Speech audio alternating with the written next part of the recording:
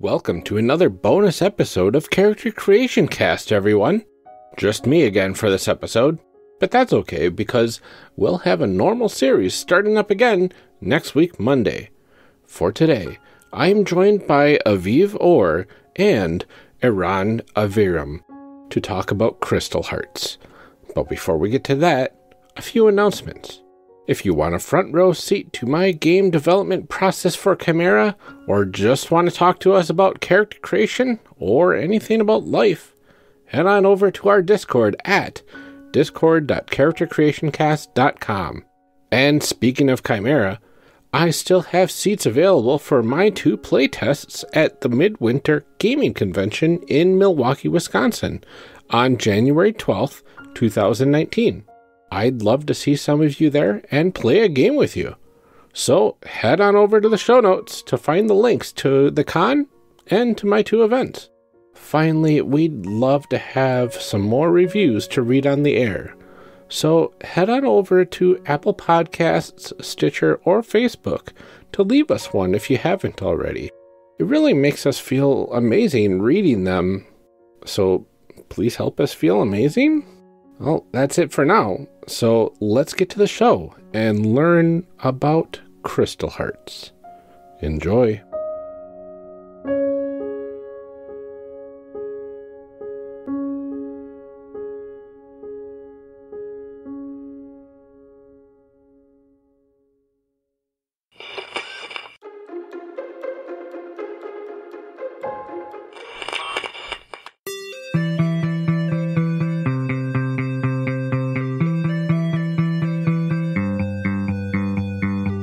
Welcome to a special bonus episode of Character Creation Spotlight, everyone.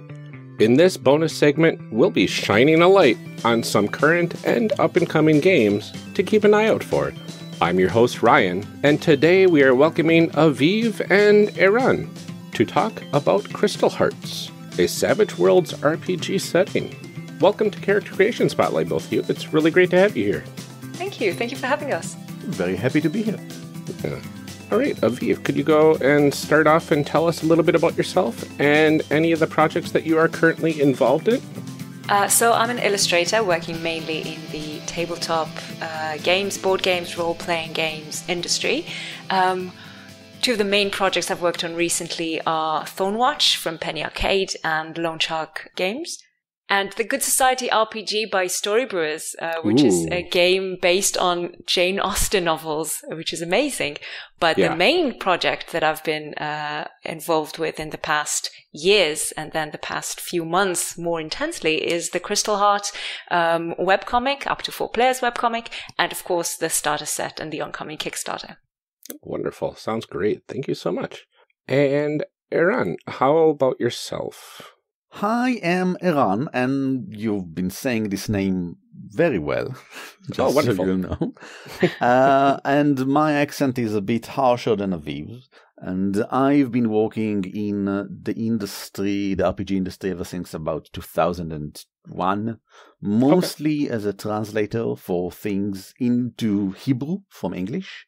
Then an editor. I used to own a gaming shop. I used to work in helping people learn social skills using role-playing games, etc., etc. And currently, I am working as an editor and a writer in role-playing games. And I have a podcast as well about role-playing games, which apparently I like to speak about them in my spare time as well. So sure. So it sounds like you both live and breathe role-playing games, and that's fantastic, because that's what we're all about here. All right. So normally Amelia would be here to help out, but life is quite busy for the both of us at different times lately, so that means we'll just have me here today with our guests. And since this is an abridged version of our normal format, we'll just be sticking to the highlights of the system with a special focus on character creation. So without further ado, how about we find out what this game is all about? What's in a game? So, what is the setting of Crystal Hearts? So, in the world of Crystal Heart, everyone's heart is literally made of stone. And there is an organization called SIN, which has developed a device called the harness that is implanted in your chest, removing your actual heart. And in that harness, you can socket crystals, which are artifacts from a bygone age, which give you amazing superpowers, wow, but also change your personality in all kinds of quirky to quite serious ways. Right.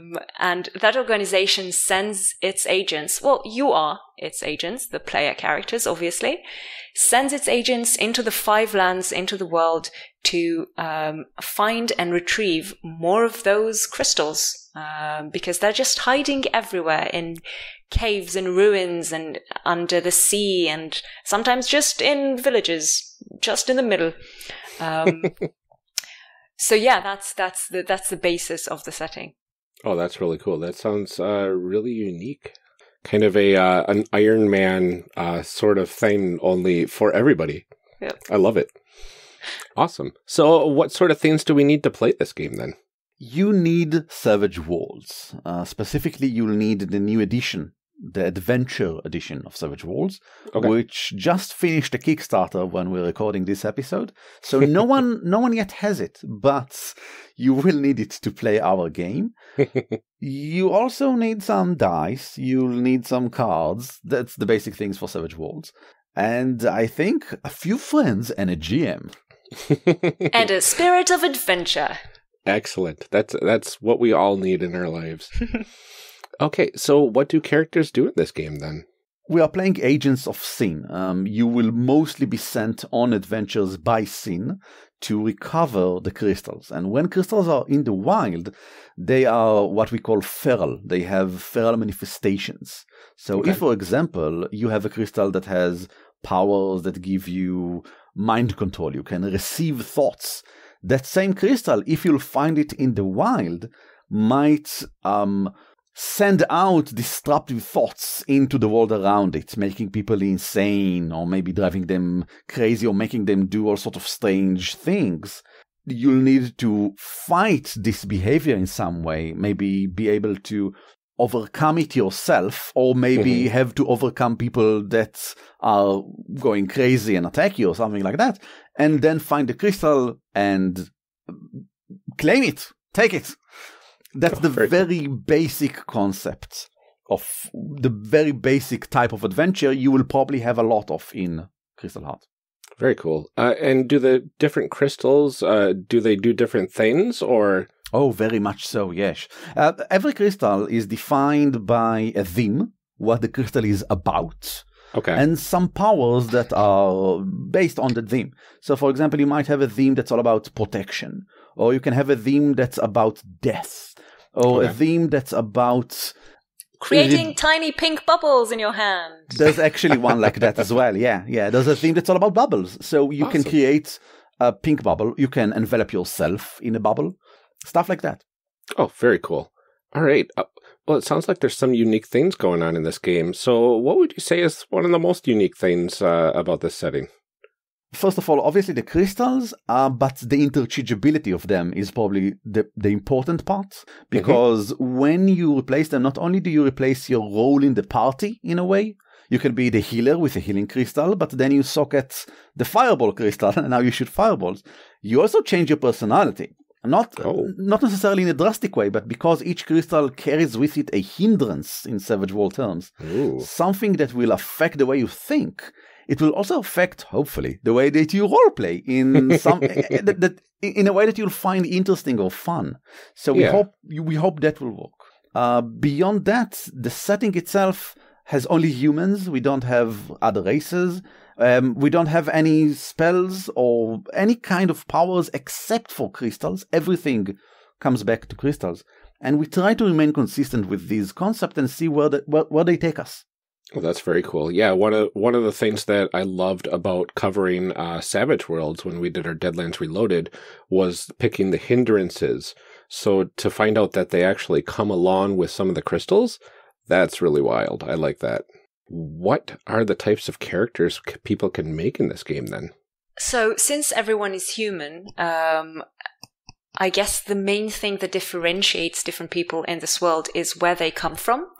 So we mentioned there are 5 lands in this world, and the people from the 5 lands, they're all human, but they do differ, both in how they look and how they view life, because the lands themselves are different, not just in geography and climate, they're different in the personality of the land, in a way. We have actually a theme for each land. The type of stories that happen there, the type of people that will come from there, the cultural and ethnicities, uniqueness of each land. And mechanically, each one get a bump in one attribute. So that as well. Oh, very cool. But you can't play something that's not an agent of sin. You will play an agent of sin. It's a major point of the setting. And as different as you'll be from each other, you all have to answer to sin. Okay. And that's probably the one thing that is not really interchangeable in any way. That makes sense. Very cool. And then what are the steps that one has to do for character creation? I know we went over this in detail in our Deadlands Reloaded for our standard Savage Worlds character. But is there anything in addition to that you have to do, or anything that kind of slips into the middle of the process? So to begin with, since everyone is playing a sin agent, the first thing you do when you create a character is think about why your character has joined sin, because you don't just sign up and join the force and then you can leave whenever you want. You actually give your heart away to this slightly mysterious, maybe suspicious organization, and they do whatever they do with it. And you get all those amazing powers and also responsibilities. So you need to think really hard about why you want to join this organization. And we have some ideas in the setting book. Mm-hmm. Another important step is your relationship with the organization. Mm-hmm. Because we want the characters, as they begin the game, to already have, hopefully they don't have to, but you can choose during character creation a mentor. Okay. Someone that will influence the way that you probably conceive the organization and will be a sort of a contact or maybe a rival in the organization going forward, providing you with a reason to think about sin in a personal way. Oh, that's very cool. And another thing that's really important is the team, because you are not just a group of adventurers, you were trained as a sin team. And that must mean something during character creation. Mm. But we don't want it to mean too much, because you've only just created the character and you don't really know what your relationship is going to be. So we just give you a nudge. Oh, wonderful. We ask you to draw a card. It's very common in Savage Worlds. And according to the suit, some inspiration about what you think or have in common about some other person in the group. Oh, I like that. So it's effectively creating a sort of relationship mechanic at character creation. So you at least have a little bit of a starting point of how to roleplay that. It's very much inspired from many parts by the Apocalypse games that also have relationship, but they have something much more concrete than what we suggest. Yes. For some, among other reasons, because Savage Worlds doesn't have relationship mechanics in any way, and we didn't want to add any. Yeah, it's just kind of planting the seeds for players to do whatever they want with it, basically. Yeah, no, I like that a lot. I love it when games include that sort of forced relationship mechanic that gives you that extra little oomph of why you care about the team to start the game with, which is really cool. Yes, absolutely. And the rest will be fleshed out once we play, but it's nice to start with something. Mm-hmm. And now, as far as I am aware, Savage Worlds is generally, there's no concrete classes or archetypes or anything like that, but the Deadlands book had some, like, if you wanted to be this type of character, you know, this is how they kind of are, but it's still 100% up to you of what sort of benefits and what sort of hindrances your character has. Do you have those sorts of like nudges towards character archetypes in this as well? Yes, we have a list of archetypes according to lands. All of them assuming you were some person who is very typical to the land in some way. Yeah. We give, I think, 5 for each land, something like that. But also we have a different class of archetypes that are all about your role in the party. Do you want to be the face? Do you want to be the supporter? Do you want to be the, let's say, rogue? We'll call it specialist, but it's a rogue. And if so, then this is probably this role is way more important to you, the player, than what land you are from. Right. So choose this archetype instead. Very cool. I like that a lot. And of course, the last thing you pick, or maybe the first thing you pick, depending on how from where you come into the system, is your beginning crystal. The first crystal that you have socketed once you go out there and start adventuring. And that crystal can significantly affect the way you play your character, or not, completely depending on the player and the crystal. Right. But it gives you that set of powers that you have in addition to your more mundane skills and abilities. And it also gives you that personality quirk to go along with your existing personality, that, you know, the person that you were before you joined Sin. And it's very much up to the player to decide how much they want to let that crystal affect who they are at the moment, because it can change at any moment. Yeah, that's very cool. And one question I thought of is it just the Agents of Sin that has these harnesses? Yes. That doesn't mean that they are the only people that use crystals. Right. It means they are the only people that use them reliably and relatively safely. Ooh. There's also a thing called shard, which is basically what happens when a crystal shatters. And each of the shards has a single power stuck on maximum level that anyone can use. Anyone. You don't have to have a harness or experience or whatever. And that's the basis, a possible basis for many adventures where you face people with supernatural powers that are not Sin agents. That's why we have it, actually. Oh, that's really cool. It sounds a little dangerous too. Oh yes, especially by the way, in the hands of a Sin agent, you because you already have a crystal, holding a shard in your hand is really dangerous. There's this resonance between them. And also, it helps us make sure that you can never become overpowered, because you can never use a crystal and a shard as well at the same time. Oh, that's amazing. I love adding that little bit of scientific crystal resonance into it. That's really sweet. We use a lot of that as, I don't say excuse, but as long as we use it consistently, I'm fine with it.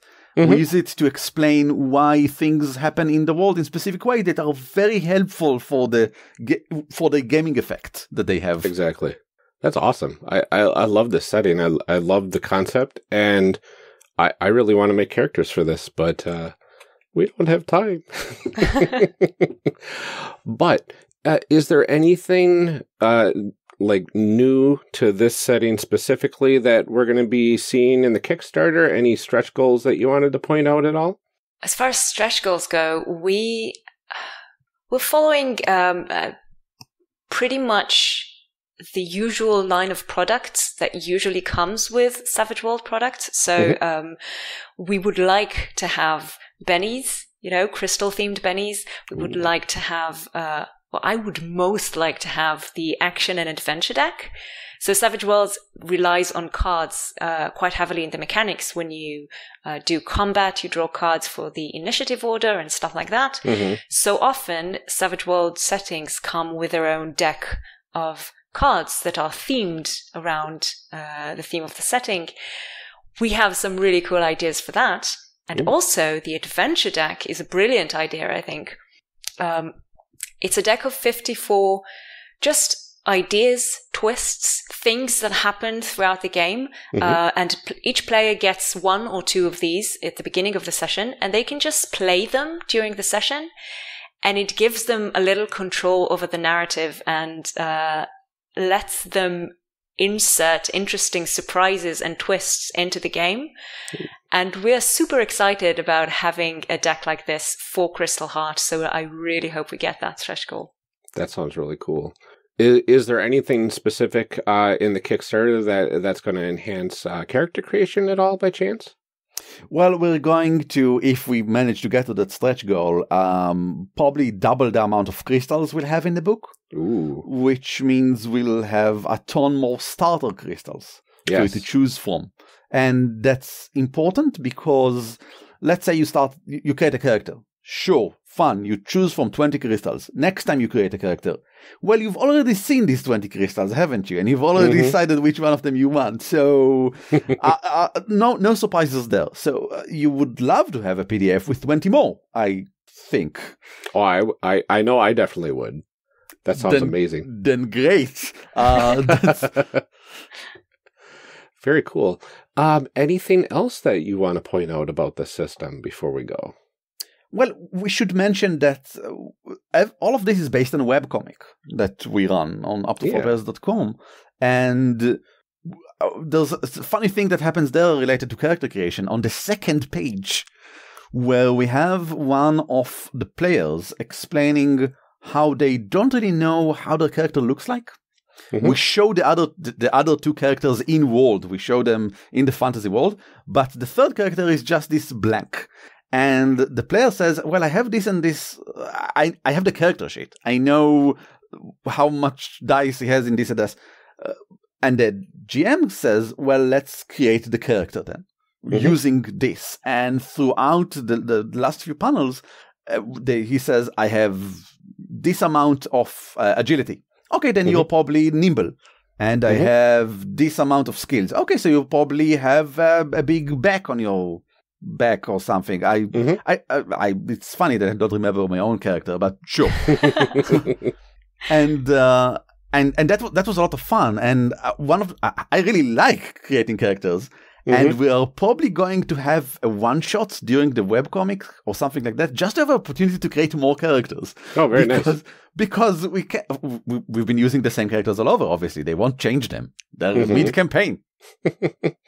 I really love that there's a webcomic attached to this system because it gives a very good visual representation of what the world is like, what the people look like. And it gives you a kind of a little bit of a head start if you are reading these comics and wanting to dive into this system. So that's very cool. You've got that synergy going on there. Yes, absolutely. I think what's going on in the comic right now is a good example of how a Crystal Heart session would look, at least at the beginning of a Crystal Heart campaign, where the agents are novice and eager to go out and find crystals, and they don't quite know about the big picture quite yet. But yeah, actually the system or the setting kind of came after the webcomic. We started with, it's kind of intertwined. It's complex. We had a webcomic going for over a year, and we wanted to move away from doing just jokes about board games to doing an actual story about role-playing games. So then we needed to find a good setting and a good system to go with it. And that's kind of how it started. It is based on a game we played a long time ago, which is where the setting was born, I suppose. But the webcomics is where it developed and actually came to life as a game. Oh, that's wonderful. It's also where Aviv developed the art style. Yeah. So the setting book is going to benefit from having a very established art style already. And hopefully it will look awesome thanks to that. And it will know what it wants to say. It has definitely helped with sort of garnering interest for the Kickstarter with releasing the free starter set that we did about more than a month ago. We already had art, we already had a visual language, and that really helps capture people. Even when the setting is amazing, but people have to read 20 pages to get it, it's a little bit harder to grab them than when you have a shiny, colorful illustration as a cover, and then they can start reading and understand why that setting is so cool. Yeah, definitely. That sounds awesome. So, when does the Kickstarter end? So it goes up on the 20th, and it ends on 11th of December. Of 2018, for those in the future. Yes. Gosh, that would be a really long Kickstarter. It very well would be, yes. Wonderful. Well, thank you both so much for joining me to talk about Crystal Hearts. I really enjoyed this. Thank you so much for having us. It was great. Yeah. Aviv, could you remind everyone what sort of things you're working on and where they can find you online? So I do art in all kinds of ways, and you can find me at avivor.com. That's my portfolio website. And you can also find me on Twitter at Aviv Or. Wonderful. Eran, how about yourself? I'm an editor and writer specializing in awesome, I hope. And you can find me at eranaviram.me. Good luck with that. You can probably just search for Eran Aviram or NNESK. That's where you'll find me on Twitter. Wonderful. And we'll put some links in the show notes to everything. So if people are having troubles, they'll be able to click on them right there. Cool. Wonderful. Well, thank you both so much for joining me for this special bonus episode of Character Creation Spotlight. And thanks everyone that is listening for tuning in. We'll see you next time.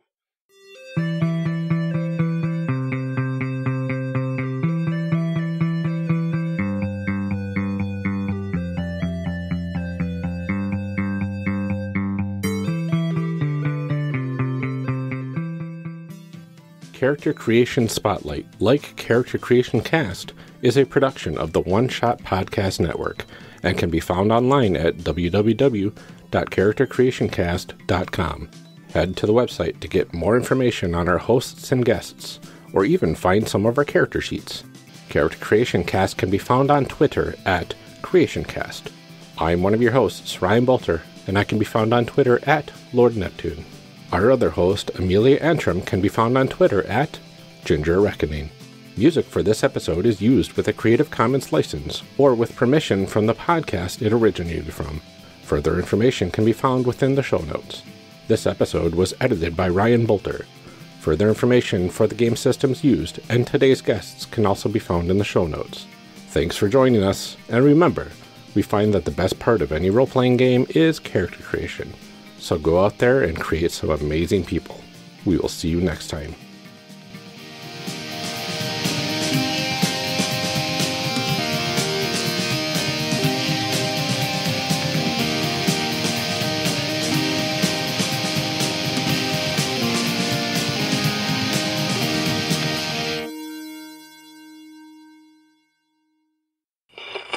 Now we gotta read some show blurbs. Show blurbs. Show blurbs. Show blurbs. Show blurbs. Character Creation Cast is hosted by the One Shot Podcast Network. If you enjoyed our show, visit oneshotpodcast.com, where you will find other great shows like Warda. Warda is an original fantasy actual play podcast created by Ali Grauer and Drew Marziewski. It's 1 part Game of Thrones, 2 parts Downton Abbey, served on the rocks with a twist of Agatha Christie. Discover magic, mystery, and more than a little socio-political commentary along the way. The city holds thousands of stories. What will yours be?